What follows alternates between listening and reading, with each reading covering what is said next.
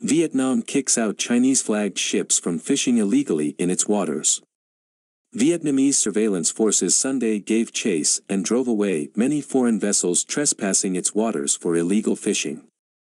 At around 10:30 a.m. Sunday, the 1st Fisheries Resources Surveillance Force based in the northern city of Hai Phong dispatched 2 patrol ships to stop the illegal fishing after spotting many foreign ships trespassing in the Gulf of Tonkin near Bach Long Vy Island.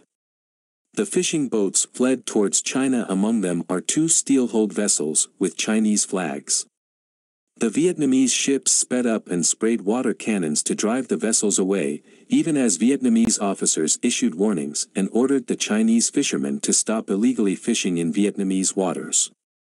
Khoi Thanh, deputy head of the 1st Fisheries Resources Surveillance, said foreign steel-hull vessels, many of them from China, have been taking advantage of bad weather and poor visibility to trespass into Vietnamese waters for illegal fishing.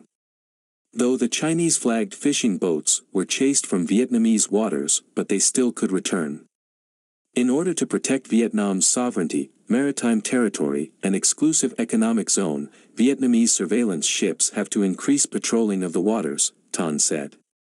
Last month, Chinese vessel numbered 44,101 rammed and sank a Vietnamese fishing boat while it was fishing in the Deloy, Discovery, Reef off Vietnam's Hong Sa, Paracel, archipelago, according to the National Committee for Incident, Natural Disaster Response and Search and Rescue.